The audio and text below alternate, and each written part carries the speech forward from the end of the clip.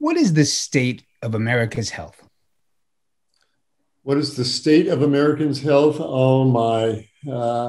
I wish I wish I could say it was robust and glowing. But the truth is, every 30 seconds in this country, someone grabs their chest and falls over with a heart attack and dies. We have rampant vascular disease, blood vessel disease from atherosclerosis, largely from our diet. We have a spreading obesity epidemic, I guess, kind of pun intended. And autoimmune diseases are increasing. Gastrointestinal diseases like acid reflux and colitis are increasing. We are not a healthy country, and it's largely due because we're so rich and we feel we're Americans, we can eat anything we want. Well, we can, but your arteries got something to say about that. Your colon's got something to say about that. And so we're suffering these diseases, but rather than look at what we're eating, we want that pill, we want that vaccine, we want something, just make it go away, doctors, so I can keep eating my buffalo wings and my spare ribs and my burgers. And as a result, we're getting more obese and more clogged up, and we're not a healthy society because we don't want to face the truth that what we're eating really does matter, and it's not a healthy diet that we're on. So, state of health compared to many countries around the world, especially Scandinavian countries where people are starting to make this connection, we've got a lot of catching up to do. Gary Taubes reports several benefits from the keto diet. What's your response to that? Well, this is a dietary philosophy that says we want to be in a state of ketosis. And what that means is when the body shifts away from what most people believe is our standard diet, we are carbohydrate eating creatures, as the gorillas and bonobos graze in their forests. They're eating carbohydrates, they're eating leaves and fruits. And you can see from the magnificent muscles on a gorilla's body, it certainly seems to be adequate. Ask any giraffe or rhinoceros or buffalo, you get all the proteins and vitamins and minerals you need from a plant-based high carbohydrate diet in its whole form. But the folks in the keto camp say, no, we should shift to a fat-based diet. Fats are very difficult to come by out in the natural world, by the way. And when we force our bodies to burn fats, then these acidic molecules called ketones are released into the bloodstream. They suppress appetite, and people lose weight. And as they lose weight, especially if they started out obese and diabetic and hypertensive, like so many Americans do, a few weeks in ketosis, boy, you're going to notice a weight loss. And that's going to improve your diabetes control. You may notice a drop in cholesterol levels. And people say, hey, keto, look at all the wonderful changes it does. Need less insulin, all of that. So there's a real strong push for keto diets.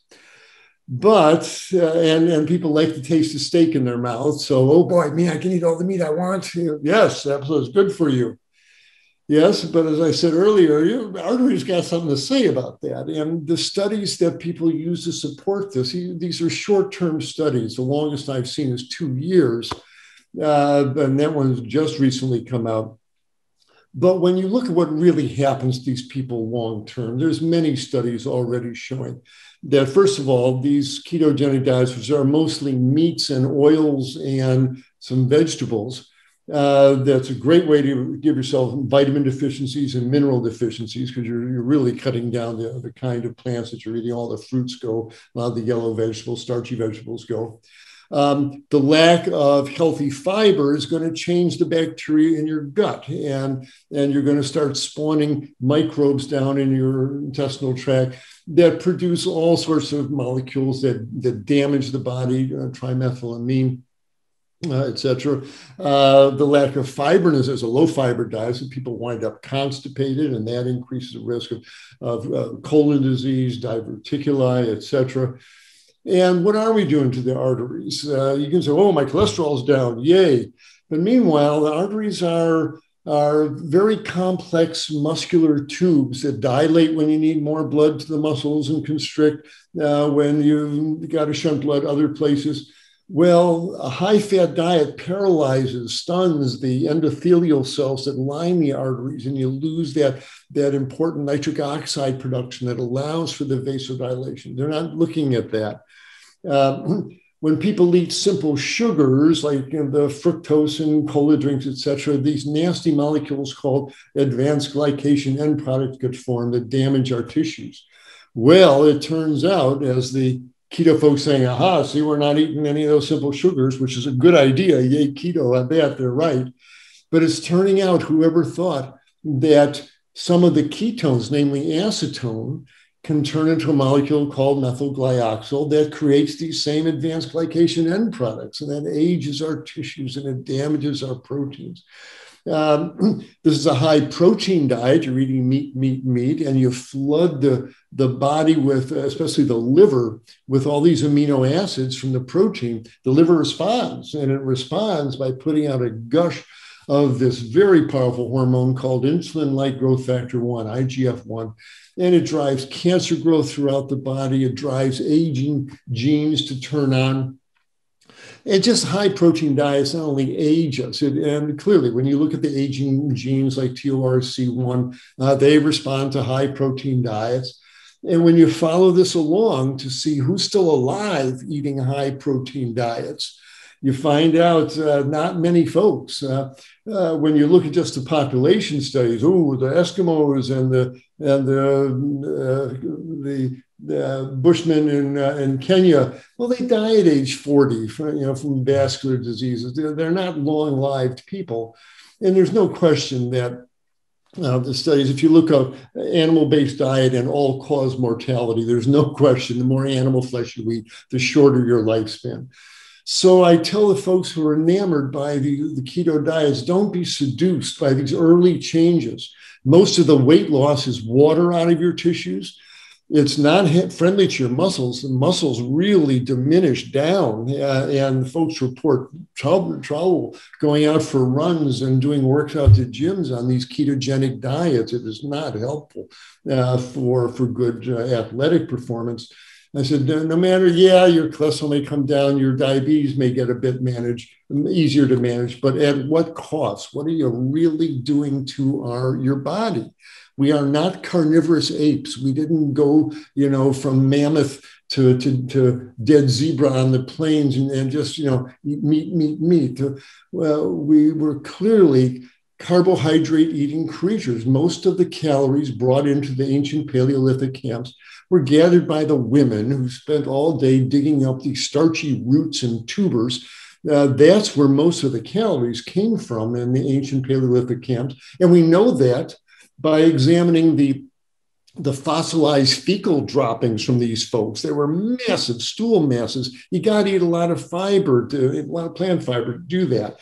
And so this idea of the mighty hunter living on mastodon meat is a myth. We were starchivores then, we're starchivores now. And again, these early changes for weight loss and better diabetes control, they come at way too great a cost. And I urge people, don't be seduced. We are plant-eating hominids. We have fingers on our hands, not claws. We got long intestines for digesting fiber. We've got saliva with starch digesting enzymes.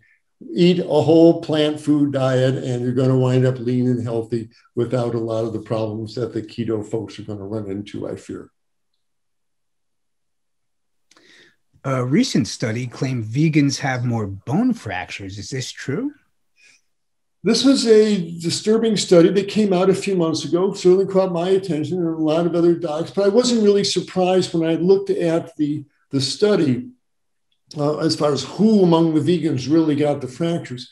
It turns out, a little bit of bone physiology here. Bones respond like muscles do. The more you use your muscles, the more they hypertrophy and get bigger and stronger. Well, your bones work the same way. The more you use your bones, the more the little bone building cells, the osteoblasts, spin out new bone. And the serving arm on a professional tennis player has a greater bone density than their non-serving arm. It's called Wolff's law of bones, and it clearly states the more you use the bones, the stronger you get, the stronger the bones get. Well, we become sedentary. We sit when we eat, we sit when we work, we sit when we travel, we sit, and our bones are dissolving. That's the major cause of osteoporosis. It's not a calcium deficiency. The whole bone tissue is dissolving. Taking calcium pills is not going to make your bones magically, produce more tissue. What makes them produce more bone tissue is using your bones, especially against gravity. We used to be physical men and women, even 100, 200 years ago. We spent all day working in the garden, lifting heavy tools and buckets of soil, and carrying loads of firewood up on the roof, pounding shingles, using our bodies. And osteoporosis wasn't an issue then. But now we've become so sedentary that our bones are dissolving.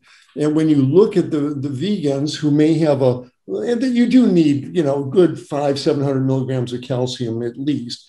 And the folks in that study who got the most fractures when they fell were not only the vegans eating the least amount of calcium, but they were little petite women. And it's been well known that whether they eat meat or they're vegans, petite, especially Caucasian women with a low bone density to begin with, when you only weigh 92 pounds or whatever, you ask so little of your skeleton as you're walking on this earth that those lovely ladies don't stress their bones at all. And so the lack of gravitational challenge is really behind, and a lowish calcium diet is really why the petite women in the vegan population suffer the most fractures. And so there's a lesson. Don't slouch on your calcium intake. More is not better. It's not a matter of taking handfuls of calcium tablets. And I would never, if a woman needs supplements, 200, 300 milligrams of calcium in a supplement is enough, because the rest you should make your 700 milligrams of calcium from all the dark green leafy vegetables you're eating. You should be having big helpings of kale and chard and broccoli and Brussels sprouts. And calcium fortified soy milk. There's places to get calcium in your diet, and so you should do that. Don't rely on these calcium tablets, because that can calcify arteries and set you up for blood clots. It's not a matter of taking those calcium tablets, but very importantly, as I mentioned in my videos, like one called Healthy Bones on my website, got to use your bones. And I recommend certainly the petite women, but all people on plant-based diets or who are at risk of osteoporosis, get a little weighted vest off Amazon or online there, and a little 5-pound, 7-pound weighted vest. Grab a couple of 3-pound hand weights, put on a sweatshirt, and go for a walk. And there's 1,000 steps in a mile. And so you walk a mile with a light-weighted vest and a couple of hand weights. Every step you take, a little wow of weight force goes down your spine and down your hips 1,000 times every mile that you walk. And it's that repeated gravitational force going down your bones. That's what wakes up the osteoblasts. Then they'll spin out new bone. So especially to those petite ladies, eat lots of greens and find a way to stretch your bones a little bit. Those elastic stretch bands work. Dr. Furman's got a wonderful tape on osteoporosis protection for life. So use your bones, eat enough greens, get your calcium, and don't let that study say, oh, vegan diets are not healthy. They are, but there is a lesson for us to learn there. So eat your greens and use your bones, and you ought to be fine. Are all fruits healthy? Are some too sugary due to hybridization and not being native to our area, such as pineapples, mangoes, seedless grapes, bananas? Oh my. Fruits are so wonderful, and everybody should eat a few pieces of fruit a day. I'm not anti-fruit whatsoever, and this may be a recurring theme in our questions and answers here. But to borrow a phrase from our colleagues in toxicology, the study of poisons, they say the dose makes the poison. Everybody can handle a little bit of arsenic, eat a lot of it, you're going to have problems. Well, the same thing kind of applies to the fruits. I don't know anybody who can't handle one mango or one bunch of grapes. Enjoy it. It's wonderful. Should you be eating 10 or 15 mangoes? Probably not. That gets to be a lot of sugar. So, the majority of what goes down your gullet should be whole plant foods, whole grains, potatoes, fruits, vegetables, and legumes, nuts, seeds, etc. And a couple of pieces of fruit during the day. It's hard to say that's going to cause anybody a problem. Now, the folks who call themselves fruitarians and really do live on mangoes and bananas, etc., I see them from time to time. I can't say they look like they've got glowing health. Often their teeth are in terrible condition from all the sugar and the acids really dissolve the enamel off the teeth there. It can be a really risky diet that way.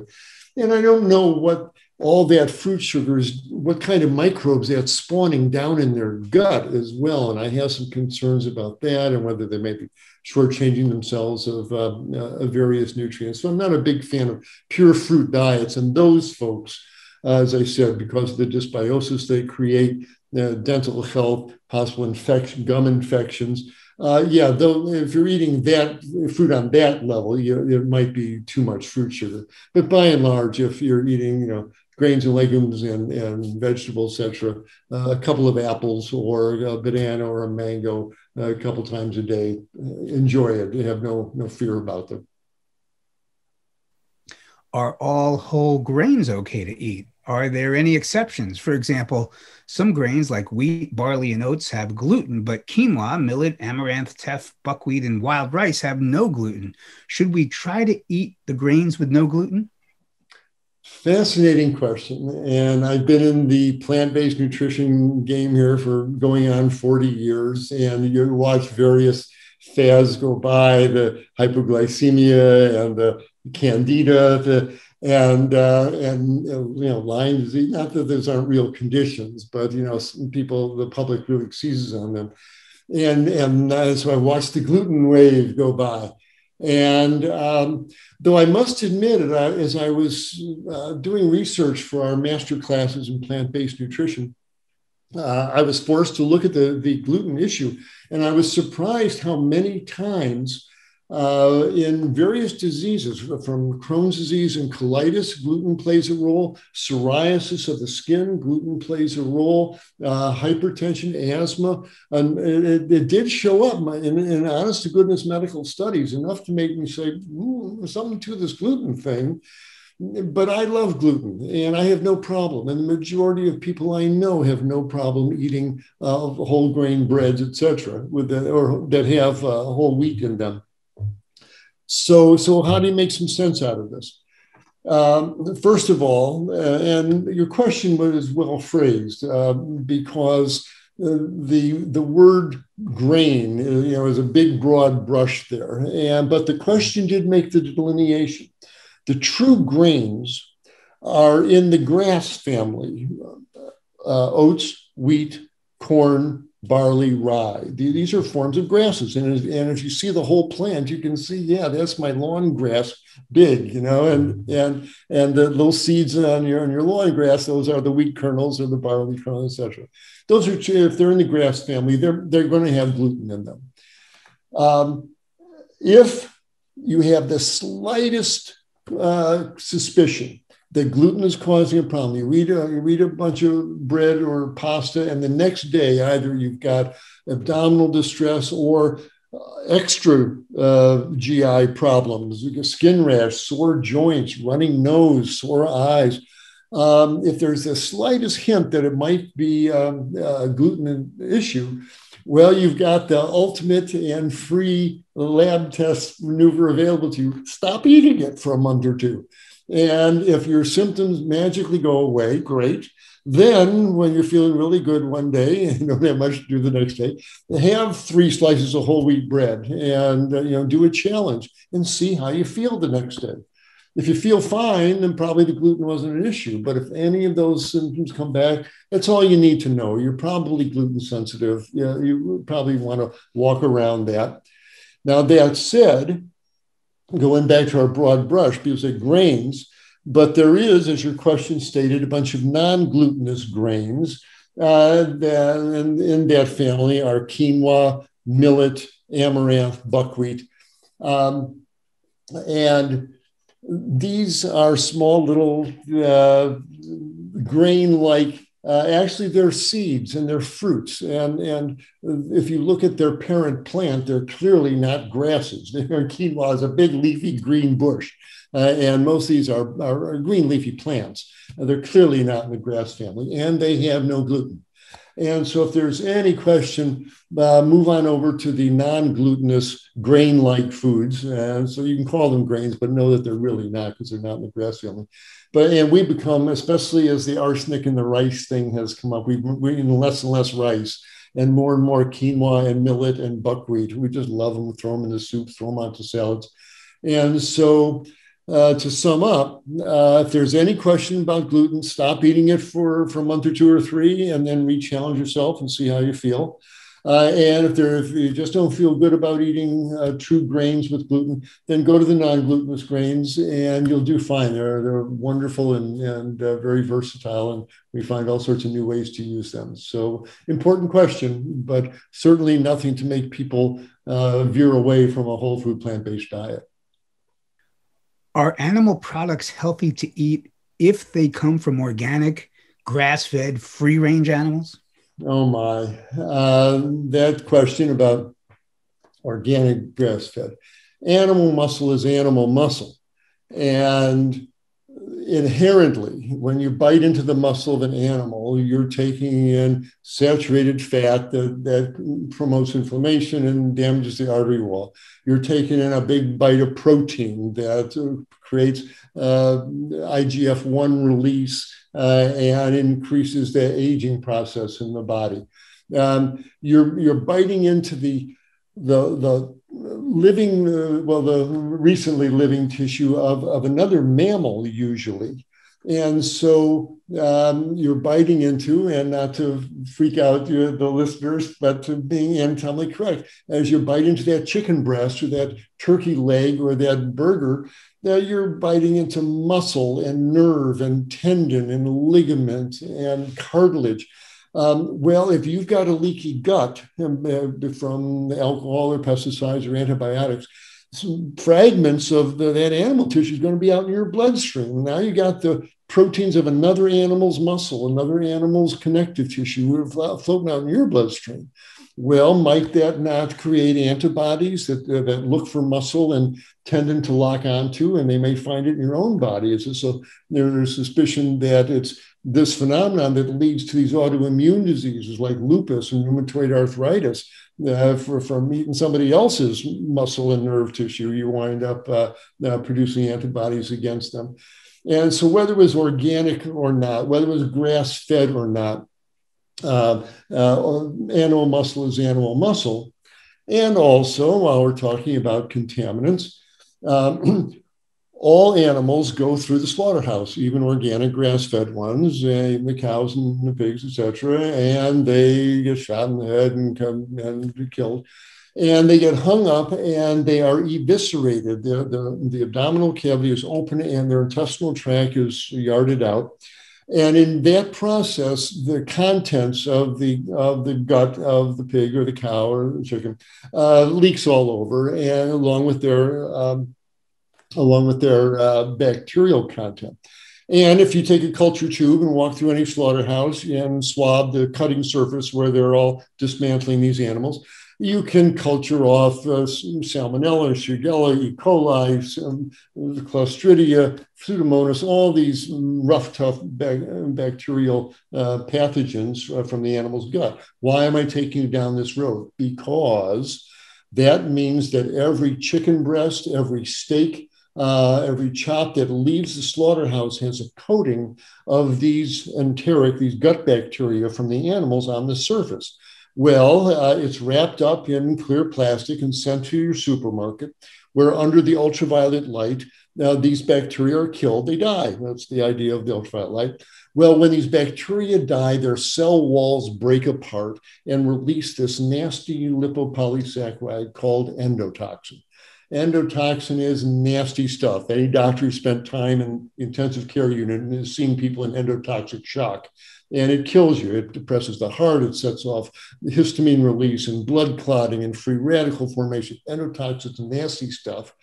And it's heat stable. Cooking the burger, grilling the chicken breast, broiling the steak does not get rid of the endotoxin. So people are eating a meat-based diet, organic or not, are giving themselves a shot of endotoxin 3 times a day. Only, and that causes problems. Only, and it makes gut leak, etc. Only animals make this sialic acid called nu-5-GC, and that sets off inflammation throughout the body. And our paleo and keto friends were giving themselves a shot of nu-5-GC 3 times a day. So all the way around, whether it's organic or not, eating animals is for mountain lions and ferrets, but it's not for us plant-eating hominids, organic or not. And we've got to stop kidding ourselves. And I've got a sign in my a slide in my slideshow. Welcome to camp. Stop kidding yourself. And that's what's required when it comes to organic grass-fed beef, etc. Yes, there's fewer pesticides, but that's the smallest part of it. And by the way, if you care about the environment, the grass-fed beef put out more greenhouse gases than the feedlot beef, because the feedlot animals are killed after 16 months. To raise a grass-fed animal to the size where it's worthwhile slaughtering them, it takes 3 years, 4 years. So that's 3 or 4 years. These animals are grazing, tearing up the prairie and breathing out more carbon dioxide, belching out more methane. They're an environmental disaster. So no matter how you look at it, organic, grass-fed, anything is no bargain for the planet or for our health. Excuse me. Are medical school students taught about the benefits of a whole food plant-based? I don't know how many times in recent years I've apologized to patients for my colleagues' abysmal ignorance of the effect of our patients' diet on these diseases they're bringing to us. We practice medicine like what our patients are eating has no effect on these diseases, when actually that's why they're sitting in front of us, overweight, diabetic, hypertensive, clogged up and inflamed from what they're running through their bloodstream every few hours with the burgers and the beef and the buffalo wings. And yet not a word is mentioned in medical school. We just blow right past that. The patient's diet, don't get into that. Everybody eats differently. You'll insult them culturally. It's their culture. They have to eat what they have to eat. You just prescribe the statins and the beta blockers and the metformin and have them come back in a month. Well, that's a dismal, hopeless kind of medicine. You're telling the patient you will always be sick. You'll always be diabetic. And it reduces the doctor to the manager of chronic disease. I can't cure you, but I'll manage your chronic disease. I'll manage your diabetes. I'll manage your high blood. I didn't go into medicine to manage chronic disease. I wanted to cure people. And every one of the major killer diseases that most doctors spend the majority of their waking hours treating, obesity, type 2 diabetes, hypertension, clogged arteries, inflammatory, they're all reversible. These diseases go away. I wish someone had told me that when I was a first-year med student, that these are reversible diseases. If you get them on a whole food plant-based diet, it's stunning what happens. The obesity starts to melt away and the arteries open up and the high blood pressure goes down and the sore joints stop hurting and the asthmatic lungs stop wheezing so much, the migraine headaches get better, the inflamed guts settle down, and they turn into normal, healthy people right in front of your eyes. And I tell the students, what greater gift could you want for your patients? What greater joy as a healer to help your patients transform? And yet, not a word of this is mentioned to the young medical students. So the answer is no. We're not teaching our students about the power of plant-based foods to reverse disease and animal-based ones to cause them. And to that end, we've established our Moving Medicine Forward initiative, where I've been going around to the nation's medical schools and giving the students the lecture I wish someone had given me 50 years ago, that to tell me these reversible diseases would have changed every diagnosis I ever made. And so I went to about 30 medical schools before COVID. Since COVID, I can't go gather people in lecture halls anymore. So we put it all online. If people are interested, Google Masterclass in Plant-Based Clinical Nutrition. And it's a 12-unit series on using plant-based nutrition to get people healthier. So we're trying to repair that deficit. And I'm working with the American College of Lifestyle Medicine to get nutrition-based questions asked on the national board exams, because the medical students and medical schools say, listen, they don't ask about it on the national boards, we're not going to teach nutrition. So we're trying to get nutrition questions on national boards, so they'll ask about it. So slowly, it's changing, but it's the major gaping deficiency in medical education and unfortunately in medical practice. And the most common complaint I get from patients is, why doesn't my doctor know anything about nutrition? I asked him a question about nutrition, he threw me out of the office. That era we have to turn the page on that. Doctors need to welcome those questions because it's the most powerful tool they have to get their patients truly healthy.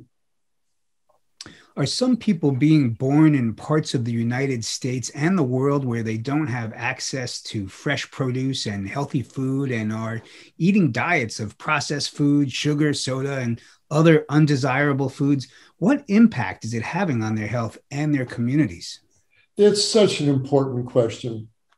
And I hope the viewers heard that question, because so many of the people, in med school, we learn about how to diagnose everything from smallpox to leprosy. But when we open the door in our waiting room of our medical offices or in the emergency room, the people who are sitting there, there are a large group of people, a small group of diseases, and most of them are obese and diabetic and hypertensive, the diseases I mentioned. And so much of it has to do with the food stream, and it's commonly, not all, but mostly something to do with the processed food from the world of fast foods. Why? Because it's easier for a single mother with 3 hungry kids to go to the fast food restaurant, load up with burgers, and shovel in all that fat and sugar and salt and animal protein into the kids for a relatively cheap price, and she doesn't even know it's all government subsidized. If those burgers sold for what it really costs to produce it, if the ranchers had to pay for the water and the soil erosion and the greenhouse gases, those burgers would cost $50 a piece. But now you can buy them for $1.98 because they're government subsidized. But the point is, it is easier, and the kids like it, and so they're stuck. They develop real taste for real hunger. And they get stuck in this channel that fast foods is what you eat, and the results are devastating for their health. The kids are obese, and we're seeing diabetes. We no longer use the term adult onset diabetes. We're seeing it in 10-year-old kids now, and we've seen strokes in teenagers. They're in this terrible channel, and a lot has to do, as I said, with the fast foods that you mentioned. Because the flip side is these folks live in, it's a heart-wrenching term, food deserts. And the only place you can get anything resembling food is a couple of brown bananas at the 7-Eleven checkouts cashier there. But that's the convenience stores are the places, and that's just intolerable. So how do we fix this? First of all, it requires breaking through, demolishing that myth that, oh, I can't eat this way. Yeah, the doc, I know it's healthier, but it's too expensive. The way you guys are eating, that's for you elites. I can't afford that on my budget. Stop right there. The staples, where you get your calories and your protein, are rice and beans and lentils are cheap. You can buy a 20-pound bag of rice for $6. You can buy 15 pounds of lentils for $10, and they will last you for weeks and weeks. So when it comes to filling up your kids' bellies and your own bellies with healthy whole plant foods, rice, beans, potatoes, they're cheap. And so the majority of the food issue, as far as money goes, should dissolve right there. But the produce is a real issue, as you mentioned. So where do you get it? 2 things. First of all, if you're not putting out money for burgers and ice cream, then you've got some money left over to buy some produce. But how do you get it? And here's where we really need to come together as a community, as a family.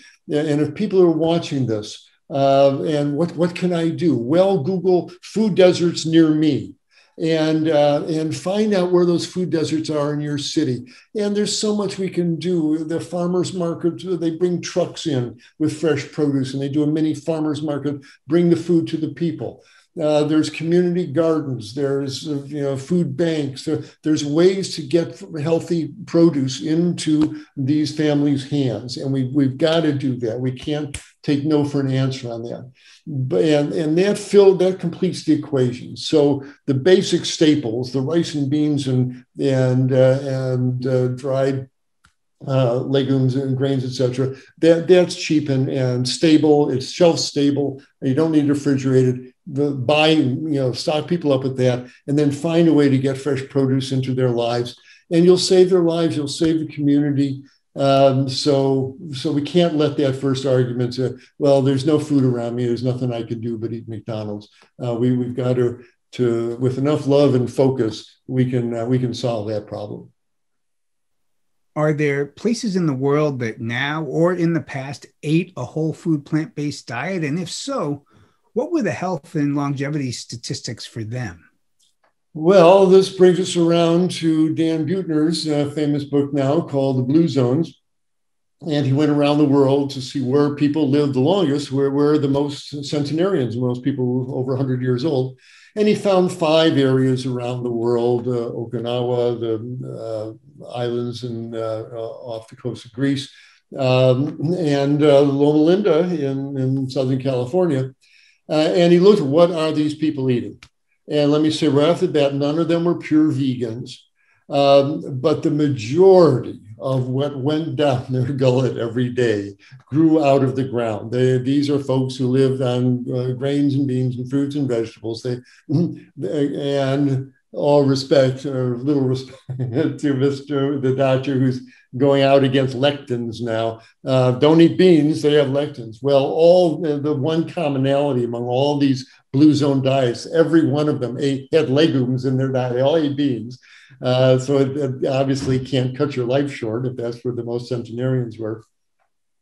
And these folks, it was beyond just the food. And you see these wonderful pictures, the 100-year-old Okinawan farmer going up to his garden with a hoe over his shoulder with a smile on his face. There's a lot in that picture. First of all, he's growing his own food. He's doing physical work out in the sunshine. And he knows when he brings those veggies home, he's loved and respected by the people in his family who he's brought into this world. That's what supports a whole human being. And the majority of what goes down their gullets grew out of the ground. They may have a little fish or lamb or whatever once a week, twice a week, but it's a plant-based diet. So, but the folks who eat these animal-heavy diets, I mentioned the Bushmen in Kenya, the Inuits up in the Arctic, when they dig up their skeletons and look, they weren't healthy folks. Osteoporosis, clogged arteries. So the plant-based diets are by far the ones that are associated with long, pretty healthy lives. So that's where I'll put my money, and I suggest my patients do the same. Can't we get too much sugar from eating large quantities of cooked beans and whole grains? Interesting question. Now, the answer, I'll come right out and say, no, you can't. Why not? Couple of reasons. I mean, how many beans can you have? 3 cups, 4 cups, 5 cups of beans? Good heavens! There comes a point if they're in their whole form, you physically can't eat that much. And and without getting too much into the chemistry, where's the sugar coming from? The sugar is coming from starches, which are just sugars all strung together. And when we eat, say, a potato, the sugars that are all linked together in that form of starch, those sugars are broken up. The bonds between them are severed, and the sugar comes into the blood, and you can raise your sugar for an hour or two. It comes back down. It's not a terrible catastrophe. And those are with the starchy root vegetables. Why am I saying that? Because the beans, which is what the question involved, is less prone to do that. The sugars in the starches in beans and lentils and other legumes, they are really tightly bound to each other. And so much so, they're called resistant starches, because they will make it all the way through 22 feet of small intestine, even though they're being bathed with starch digesting enzymes, the amylase from the pancreas and from the small intestine. They're resistant to those enzymes, and they make it through those 22 feet of small intestine to make it down to our colon, where the colon bacteria know how to dismantle those resistant starches, but they in turn turn it into good things, into short chain fatty acids, that nourish our colon and don't raise our blood sugar. So because you can't eat, how many pounds of beans you're going to eat? Not very much. And the fact they're filled with resistant starches, the reality is that they're one of the most friendly glycemic index foods because they don't raise your blood sugar very much at all. So enjoy your legumes. Now, that said, I've had some people stop eating meat. Oh, I'll use beans to make up for the protein in there, and they go right from eating no beans to 2 cups of bean chili or 4 cups of lentil stews. And oh man, that can really, when that hits the colon, when your colon wasn't prepared for it, it can generate a lot of gas and distress, etc. So if you're new to legumes, just start with a tablespoon or 2 every day, and slowly build up. Take a couple of weeks before you get into the big bowls of bean chili and lentil stew. But if you give your colon bacteria some time to adjust, don't worry about what the legumes are going to do to your blood sugar. It just isn't going to raise it to any significantly high level. Do flour products make you fat? Do flour products make you fat? The short answer to yep, they sure can, but there's some chemistry behind that. And I'm not a big fan of flour products for a couple of reasons. One, when you eat a whole some whole rice or barley. It takes hours for your digestive enzymes to work their way into that piece of barley that's down in your intestines, and for the amylase enzymes to break up the sugars, and as a result, the amount of sugar, what little tiny little fat there is in barley oil, it gets into the bloodstream very slowly. It's cleared out very quickly, doesn't cause much of a problem. But when you send, not barley so much, but the wheat or the oats to the miller, and they grind it into powder called flour, boy, that stuff leaps into your bloodstream. And many times, especially the white flour products, they really raise your blood sugar, which raises your insulin level, makes you store fats and other substances might be in the bloodstream at the time.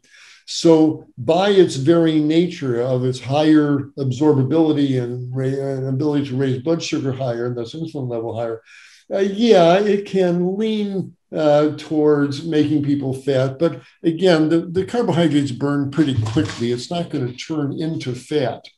So let's just say this. No matter how much rice you eat, it's not really going to turn into fat in its whole form. We'll come back to the flour in a second. And why? Because when you eat carbohydrates like corn or potatoes or wheat, what really happens? The sugars that are in those starchy foods get into the bloodstream.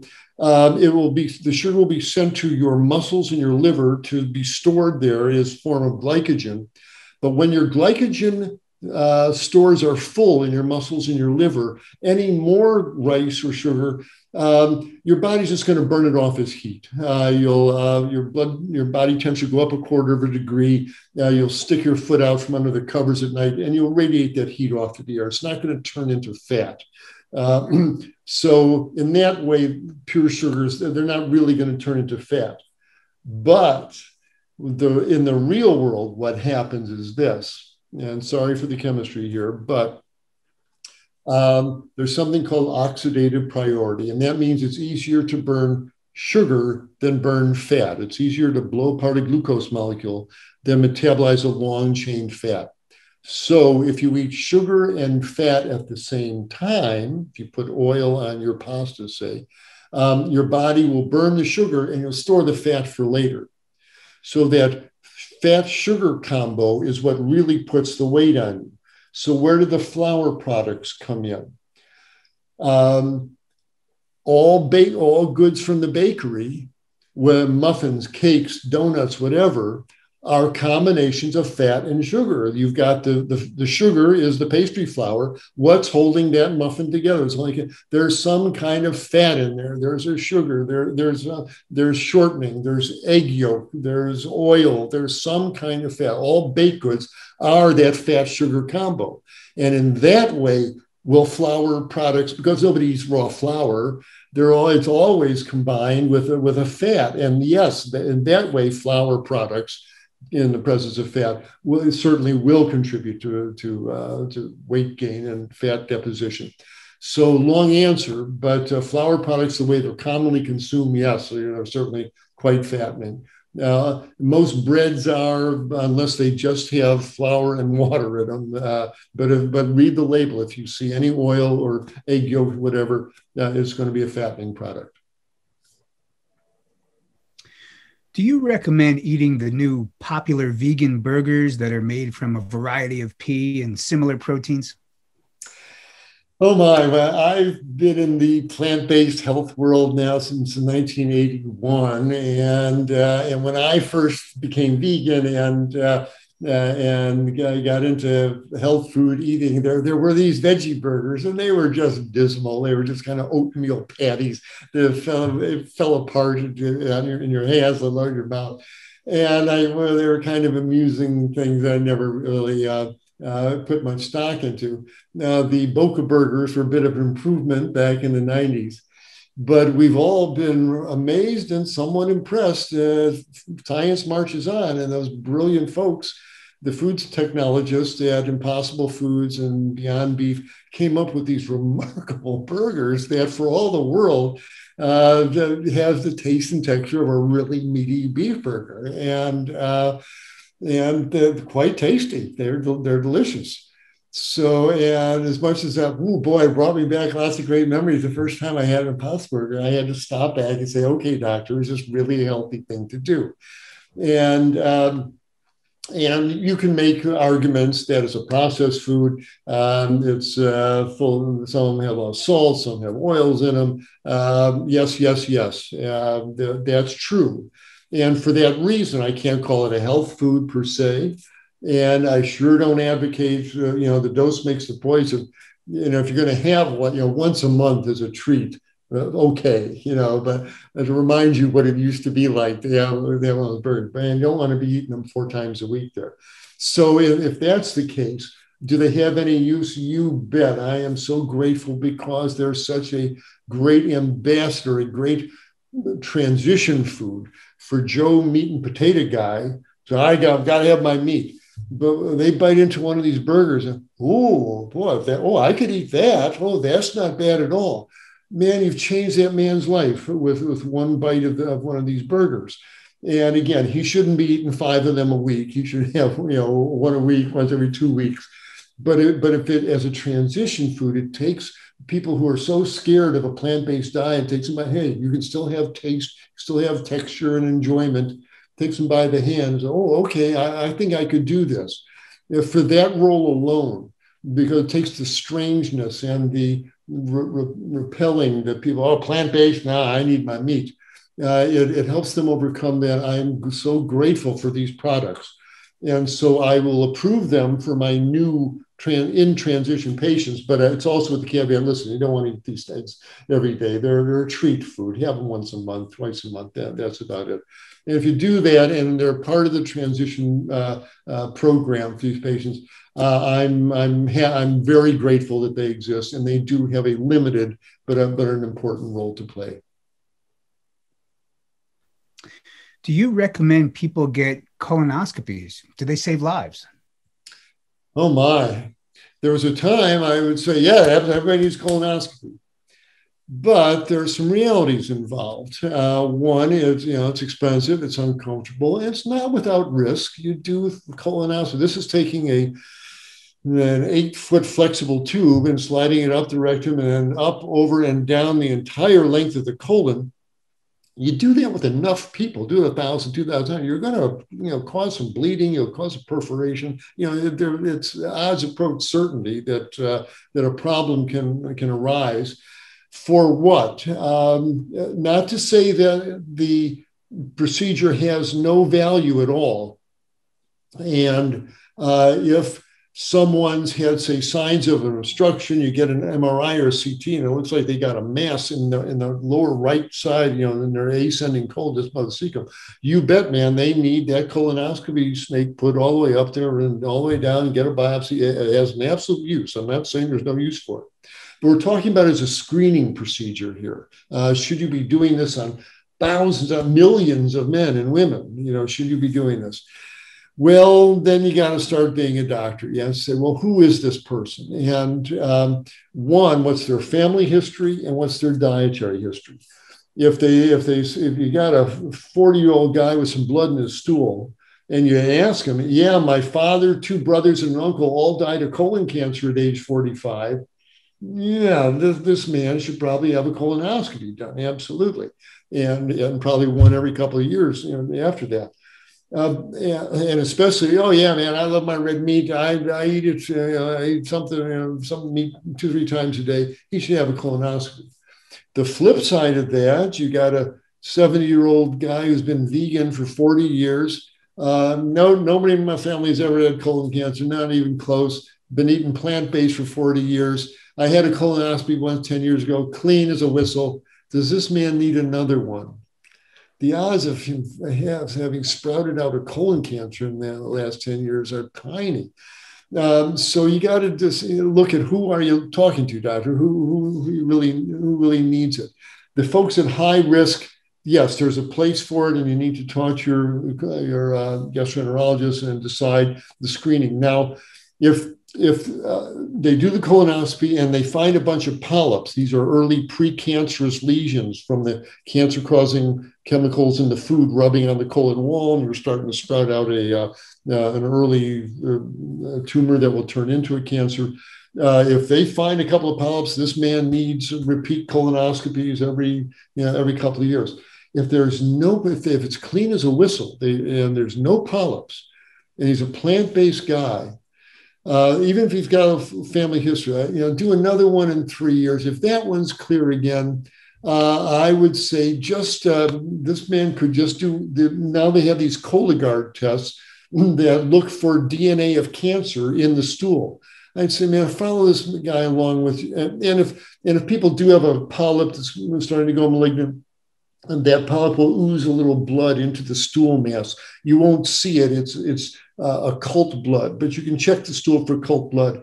And I think you could just ride along with checking the stool for occult blood and maybe sending off a Cologuard every 2 years or so. And the plant-based eater with no family history, I think he could ride along with that. So it depends on the person, their history, their diet.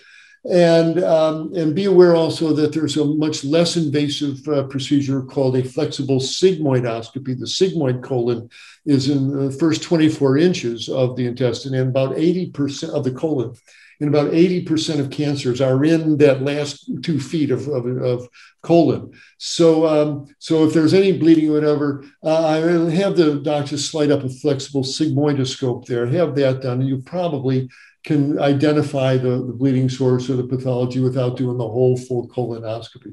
So there's a little wiggle room there, so to speak. But by and large, it depends on the patient's family history and their diet and their age, who they really are. So it's got to be decided individually. But by and large, does every man need a colonoscopy every 2 years? No, they don't. It depends who they are, what they're eating. Do you recommend plant-based milks like oat, hemp, soy, coconut, almond, cashew, flax, etc.? Is there anything we need from dairy products? Oh my! Again, having been in the plant-based health food world for 40 plus years, the only plant milks was you'd go to one of these health food stores, which was just a small little wooden floored tiny little storage. You walk in the shopping center, and there'd be a bag of powder that says soy milk on it, and you put a couple of tablespoons of powder into a quart of cold water and stir it up, and this dreadful white liquid would appear there. It was just tasteless and flat. We've come a long way, baby. And now you go to the refrigerator case at Trader Joe's, Whole Foods, you see it's amazing. And you mentioned the whole lineup there: oat milk, hemp milk, soy, rice, almond, coconut. Wonderful. I welcome them all. It's wonderful. But a couple of caveats about that. One, these are treat food. They're not drinking beverages. The main drinking beverage is water, and you want to have 2, 3 good glasses of water a day. Okay, these again, similar to the vegetables, they're treat foods. They're half a cup on your cereal, put a little splash of the creamer in your coffee or your tea. That's how they should be used. My wife and I, our favorite dessert in the evening is a cup of blueberries or raspberries, and we'll put some hemp milk or oat milk on that. That's the way these should be used. And if you're using it on that level, pick the one that's that pleases your palate the most. Yes, there's so different. There's the whole thing. Almonds use up too much water, and there's phytoestrogens in the soy, and those are both, I think, minor considerations. But any question, then go with the hemp milk or the oat milk. They're really benign. They don't have any of the PR baggage attached to them. So do a little research. But the general answer to your general question is yes, I think they're wonderful products, and I'm very glad they're around. And it certainly made my breakfast a lot more interesting by putting oat milk on my oatmeal these days. Does sugar make you fat? Does it age you? No, and yes, the two. Does it make you fat? No, for the reasons that I mentioned. Most of the sugar energy is burned off as heat.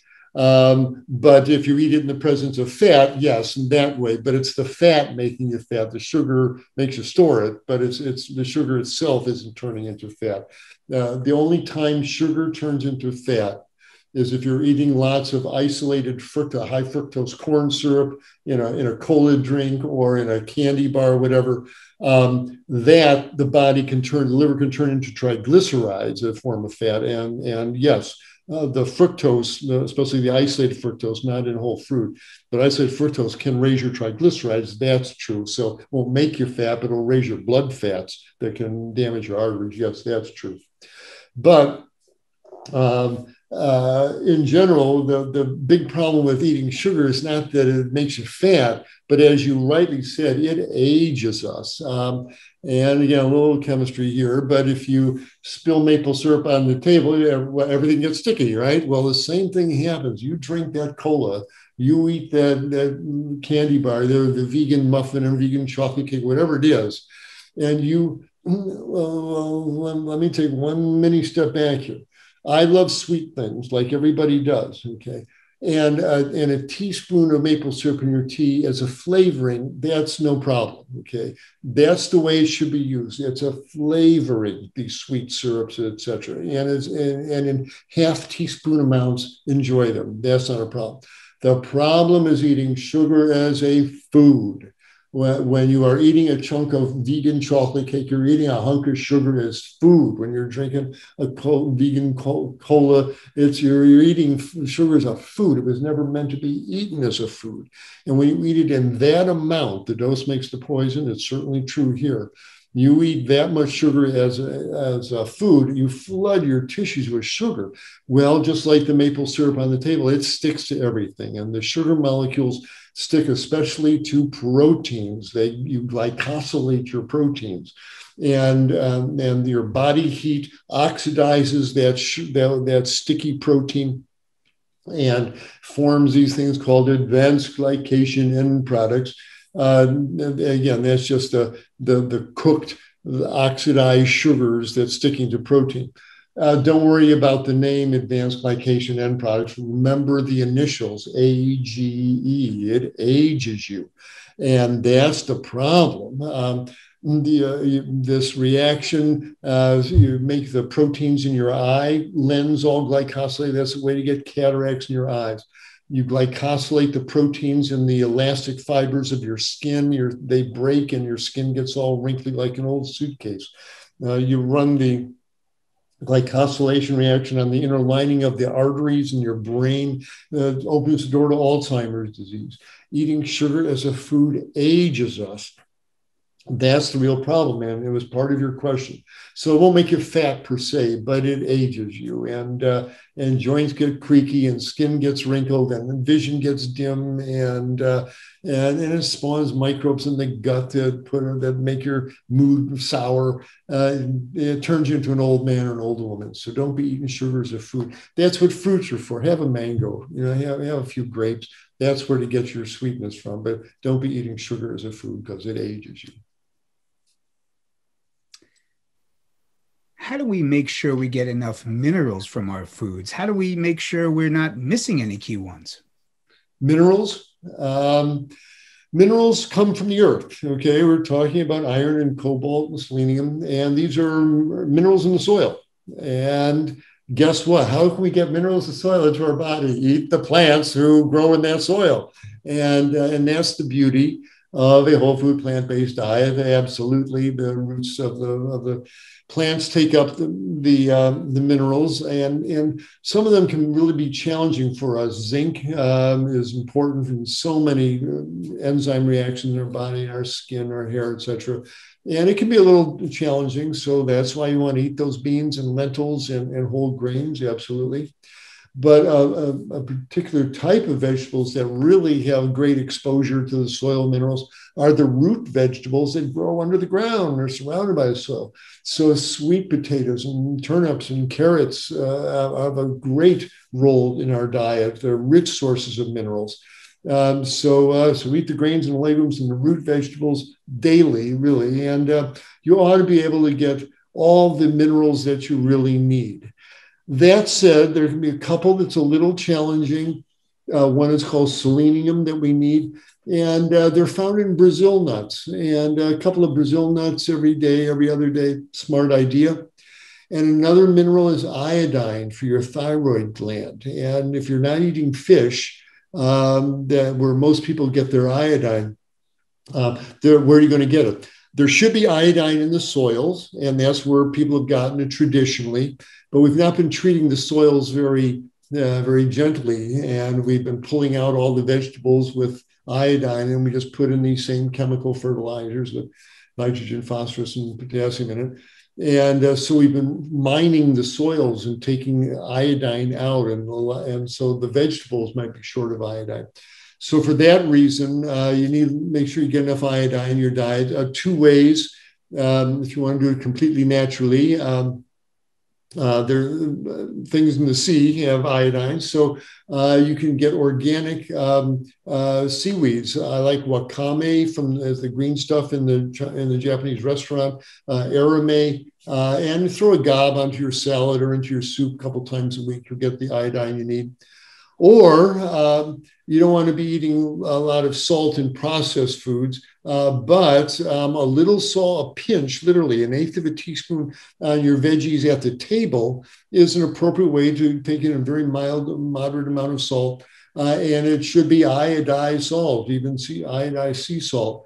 So there's another place you can get some iodine. So those are the three ones: the zinc, selenium, and iodine. So as long as you cover those, eat lots of root vegetables, lots of legumes, you ought to be fine as far as the minerals go. How do we protect ourselves against COVID-19? Oh my, COVID-19, what an earth-changing, society-changing, earth-encircling phenomenon we've seen. Just been stunning how it's affected every one of us. And there's all the society and the psychological and sociologic havoc it's inflicted on us, caused me great concern. But your question is particularly medical one. There's the viral infection itself. And the majority of people who get infected either feel nothing or they feel achy or fluey, and they get a cough for a couple of days and they're fine, especially the younger you are.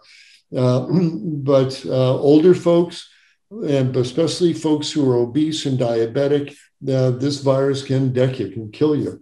But we're even seeing deaths in young people and middle-aged folks. Just because you're under 30 doesn't mean this disease, this virus can't really turn your lungs into guacamole. It's a powerful virus in the wrong body there. So what can you do to protect yourself? One, don't get it, okay? And I know there's a lot of people anti-mask, and masks don't work, masks do work. And surely, especially double masking.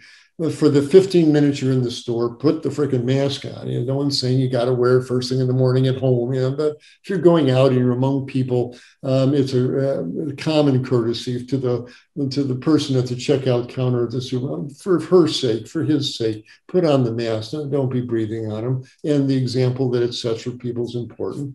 And it might even help you from inhaling it. But stay in those places where the air is moving. You won't get COVID infection if you're outside for a walk or for a bike ride. That's safe. And if you're in a big supermarket with industrial air circulation around there, the odds of you inhaling enough virus particles from the guys few feet away. It doesn't happen there. It happens in small spaces with stagnant air at the end of the bar, in a tavern, an intimate restaurant where the air is stagnant. They don't have the fans. That's when people coughing right in your neighborhood. That's how you get infections. So stay out of those situations. That take care of 90% of the problem. Keep your immune system strong. You want to, if you do encounter it, you want your immune system to nail it. So again, eat lots of fresh foods. Don't be eating everything cooked and fried, etc. And those two diseases I mentioned, obesity and diabetes, man, will kill you. The COVID virus really likes those kind of bodies. And in a way, it's been I wouldn't say a blessing because people haven't acted on it, but with those conditions, obesity and diabetes, those are someday diseases. One of these, I'll lose some weight one of these days. I'll get around to controlling my diabetes better. Well, one thing COVID has done is taken those someday I'll work on those diseases stance and brought it right in front of your obesity is a risk to you now. Your diabetes is a risk to you now. The odds of you dying if you get this are higher because of these diseases. And there's been so many missed opportunities the way this pandemic has been handled. It would have been so great if last spring during the first lockdown, the doctors got on the air and say, listen, people, you're going to be home for a couple of months. Use this time. Get yourself healthier. Start eating healthy. Start working out in your living room. Go for a walk every day. Emerge from this cocoon leaner and healthier and smarter. But we didn't. And people are doing the opposite. They're sitting home, shoveling in the Oreos and getting fatter and sicker. And that's not a good thing. So as an individual, use this time, get yourself in really good physical shape. So those are the best things. Avoid the situations where you may get sick. Get yourself really healthy as far as your immune system and certainly healthy as far as these diseases. Should we get the vaccine? It's certainly making medical sense. I certainly have the people who want to get the vaccines. I have no real objections. I'm keeping my eye on the long-term consequence. I want to make sure that people who a year later don't get autoimmune diseases or lupus or lymphoma. But it doesn't seem to be happening. And so it's building my confidence that, they're probably pretty safe. So I'm feeling better and better every month that goes by about these vaccines, even though they're new RNA style of vaccines. I won't go into that. And finally, as Dr. Michael Greger says, we've seen the horrific cost this one not particularly lethal virus, even though it's killed 500,000 Americans. It doesn't kill every other person like Ebola can.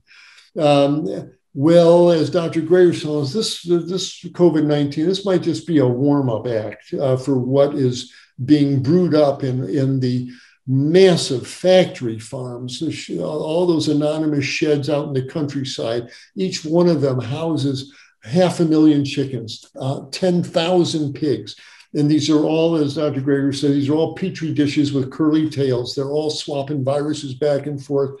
And the next COVID, a much more lethal one, is ready to jump out and to create even more havoc. And again, it's all the more reason to complete the circle why we should adopt a plant-based diet as a society and make the factory farms disappear before the next virus jumps out and devastates us on a personal and societal level. So again, a plant-based diet is the key to our survival individually and as a species, as well as eliminating all that dreadful suffering the animals are going through because of the factory farms. So all the way around, plant-based diets are where it's at. So get yourself healthy and stay out of closed, small spaces. How do we solve America's healthcare crisis? How do we solve America's healthcare crisis? Welcome to stop kidding yourself. This is the age of disinformation, and we've seen it, turn our politics into something grotesque. Well, it's doing the same with our public health, and advertising all along. Is like Dr. McDougall says, people love to hear good news about bad habits. Oh, meat's good for you, paleo is good for you. And this is disinformation. We are plant-eating hominids. The more whole plant foods we eat, the leaner and healthier and more vital we get. That's the baseline, bottom line truth of it. And anything on top of that are just rationales to feed our tongue glutton. Oh, we love that juicy steak and that ice cream. But these are foods of death. If we eat healthy, we'll be healthy. Dr. Goldhammer says health comes from healthy living.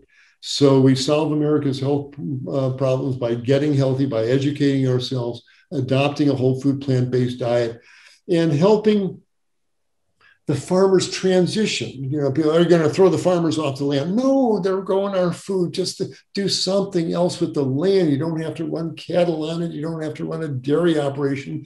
Grow fruit trees, grow broccoli, grow hemp, pay them to have the forest come back. Pay these people, send them to night school, learn how to grow these vegetables, buy their equipment for them, buy their seeds for them, ensure their crops, send their kids to college. Make it easy for these people to transition.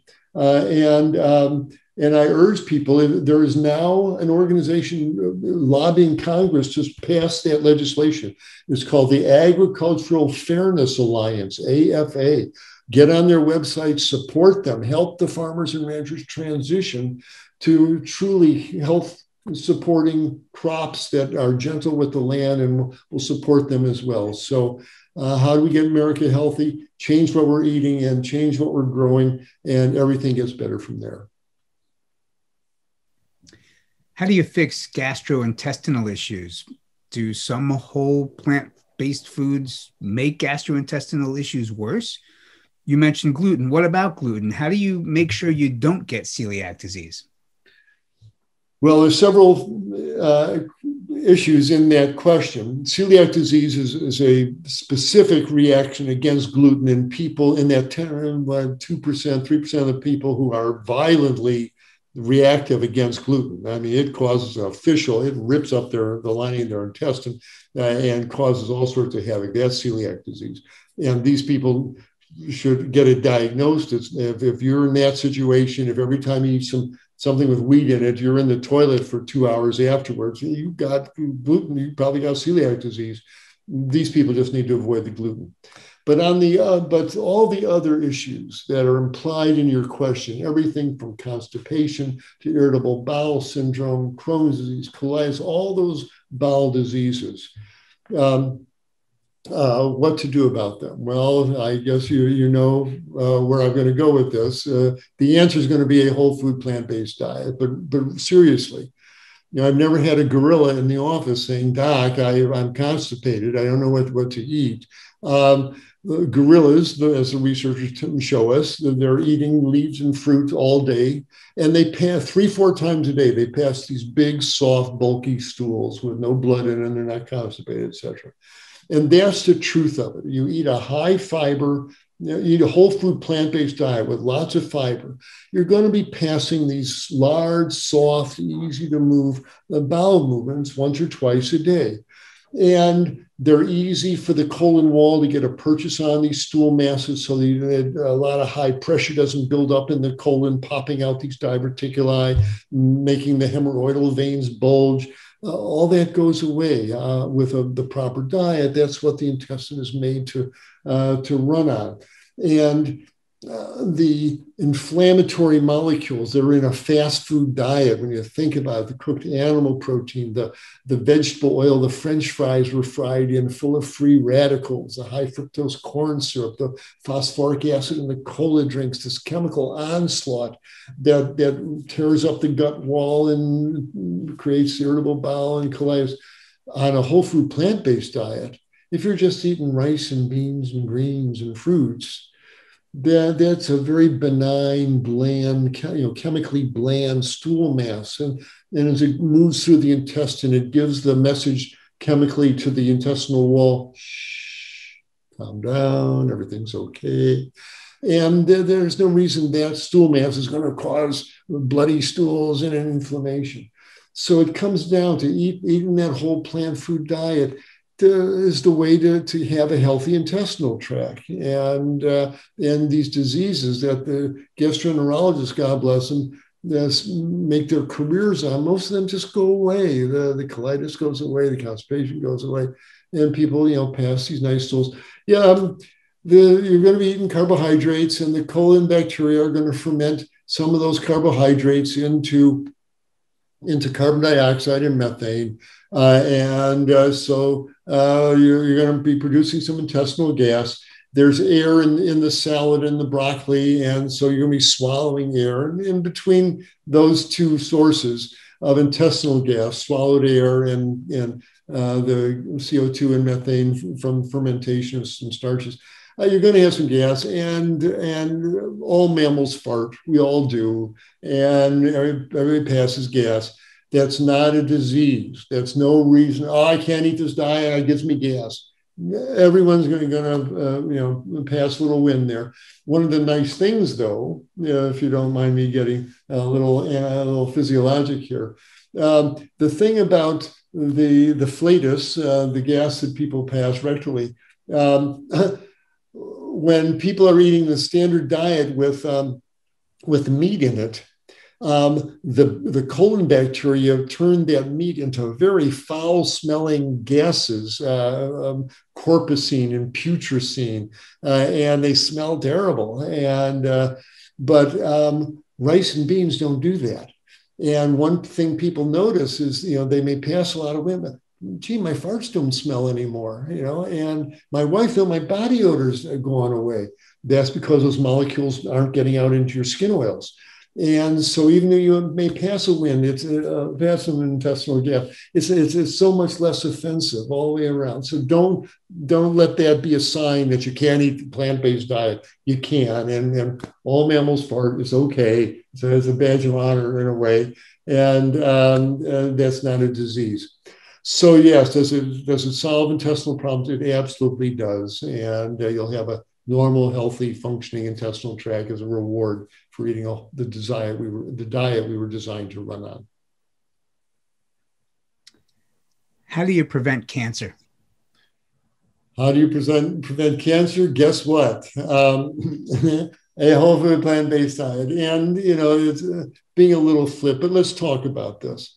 The very act of cooking meat, nobody eats raw meat. The very act of broiling that steak, grilling that chicken breast, frying that burger, you inevitably create, as the DNA and the proteins in that animal muscle get cooked at hundreds of degrees, it produces some very potent cancer-causing molecules, aromatic polycyclic hydrocarbons. These are carcinogenic. And they rub on the stomach wall, they rub on the colon wall, meal after meal, year after year. And there's no question the meat eaters get more colon cancer, more stomach cancer. But also these carcinogenic cancer-causing molecules get absorbed into the bloodstream and they're sent to other tissues. We find women with breast cancer that have more of this of these carcinogenic hydrocarbons, not only in their breast tissue, it gets in the breast milk. What's that doing to the baby's risk of a leukemia or something down the road there. So a meat-based diet is a major player in cancer formation.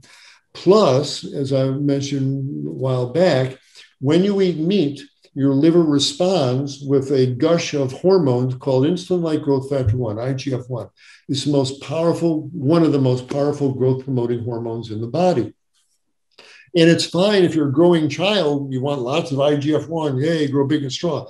But if you're a woman with an early breast cancer or a guy with an early prostate cancer growing, the last thing you want is a diet that produces gush after gush of IGF-1, this growth promoting factor.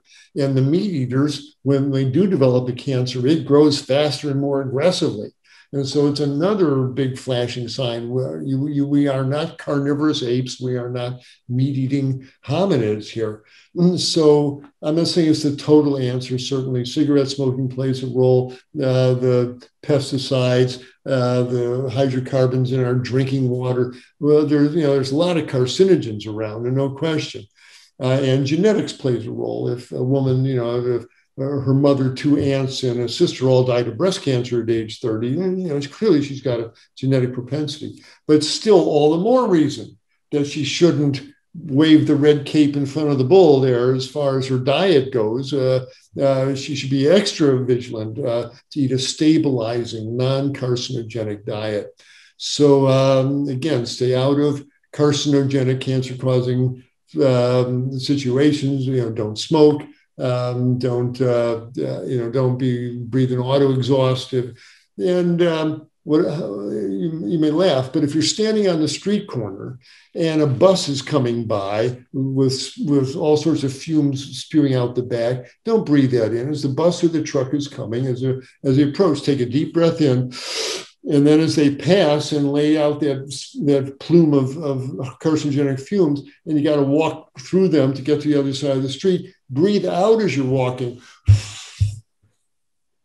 And don't make that one little step not to breathe that stuff in. When you're filling your gas tank up, don't keep your face poised over the nozzle and breathe in all those carcinogenic fumes. Turn your face upwind and breathe the fresh air coming in.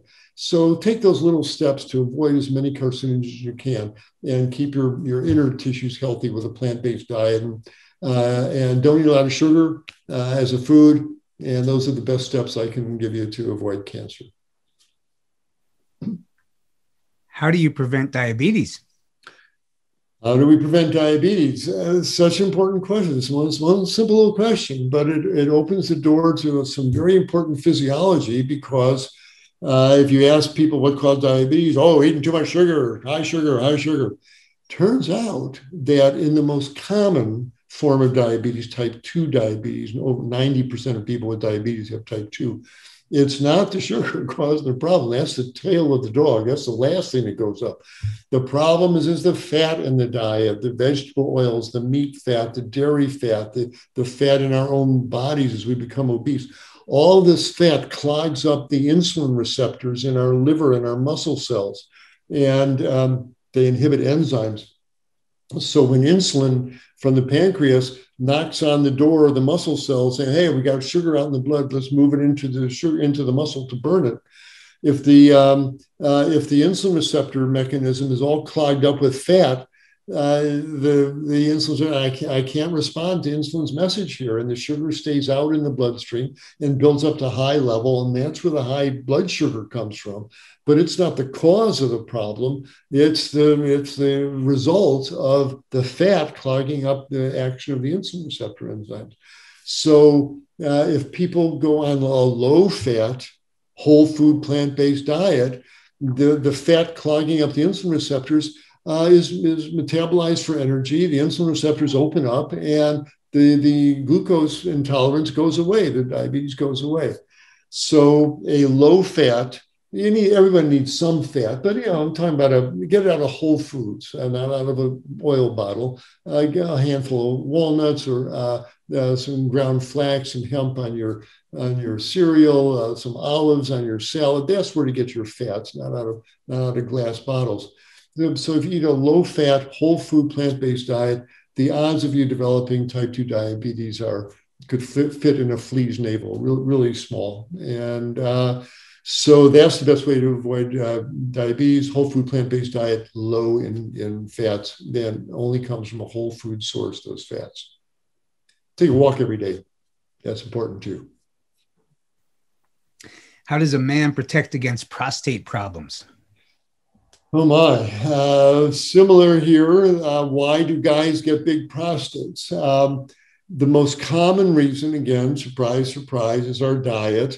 All us guys have a hormone called testosterone in our body. Makes us one thing that makes us guys.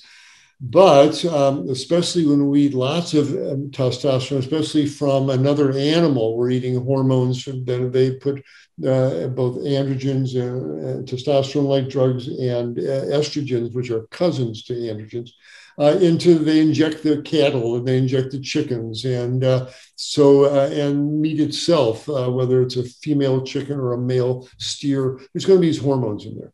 And as you flood your own body with it, your liver will turn regular testosterone, puts two hydrogens in it, and turns it into dihydrotestosterone. And this makes the prostate get big, and it may even open the door to prostate cancer. And now exacerbating that, I feel, is our sedentary lifestyle.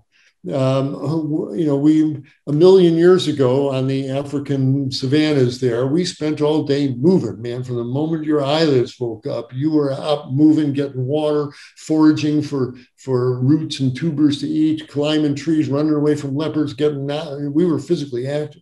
Now we sit in front of computers hour after hour. We sit in the car, we sit watching TV, we sit and we eat, we sit. Why is that an issue? Because gravity is relentless and it pulls blood down to our lower parts of our body. Our leg veins distend, and we dump lots of blood down into our leg veins by the end of the day. Well, around the prostate, there is a plexus of veins. And as we sit in our computer chair, gravity is pulling blood down to our pelvic vein plexus. And the veins in the prostate get engorged and swollen and the blood stagnates a bit as it goes through. And all these things contribute to that prostate gland getting more engorged, and I think the hormones play into it. So a whole food plant-based diet, and guys should be active every hour. Get up, go walk, do some yoga, and while you're on that yoga mat, put a block or a pillow under your hips. Get your bum up in the air there. Let the blood drain away from your pelvic area every couple hours there. That would probably help as well. So a whole food plant-based diet, only moderate in fats, and exercise that keeps the blood circulating. Best way I know to reduce the chances of a big prostate. How much food can you eat on a whole food plant-based diet before you start gaining excess weight? How much food can you eat? Well, again, the glory, we keep saying it's almost become one word: whole food plant-based diet.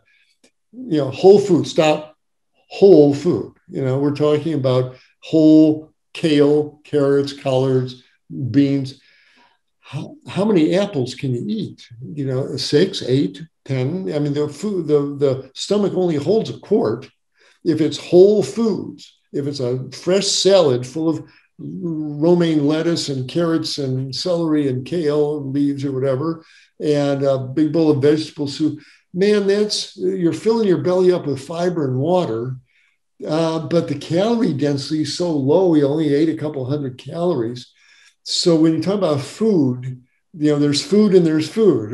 If it's whole food and it's plant-based, vegans get lean, because you physically just can't eat that much food, and the food that you eat is mostly fiber and water. It's the calorie density is so low. That's one of the beauties, one of the joys of a whole food plant-based diet is guilt-free eating. It never crossed my mind as I'm about to tuck into a big plate of bean chili and with veggies, etc. Do I think, how many calories are here? How much can I eat before I gain weight? Never crosses my mind. Again, it's mostly fiber and water. I'm going to pass a big stool the next morning, and it doesn't stick to you, this food. Now, once you get into processed food, once you get into flours and oil products on the plant-based side, and certainly once you get into meats, now this is dense and it's full of fat, and this will make you fat. You eat a bunch of fat and sugar in the form of processed foods and meats and dairy, which is meant to turn little calves into big calves. You eat, those foods in, you ought to be concerned about how much you're eating, what you're eating, because you are going to get fat. But as long as a whole food, plant-based diet, if you have a fourth bowl of vegetable soup, who cares? It's vegetable soup. And so the beauty of this is it's whole plant foods, it's fiber and water, and keeps you nice and lean. So the answer to that question, if you're staying on the whole food, plant-based side, is no. And eating too much food won't make you fat. How many apples can you eat? Why was it important for you to come back and speak with us here at the Real Truth About Health conference? Oh my, when I was first asked to come to New York, I remember by Steve Shore, the Real Truth About Health. Wow, what a brave banner to put on your conference. That anyone who says they got the real truth about something, boy, they better know what they're talking about. But when it comes down to health and eating, I've been a physician almost 50 years, and I've seen what our standard American diet does as far as creating obese, sick, clogged up people. And I've seen what whole food, plant-based diets create lean, healthy people with normal blood sugars and normal blood pressures. It's the truth of it. We're plant-eating creatures. And the truth is, if we stick to that kind of food stream, we're going to be healthy.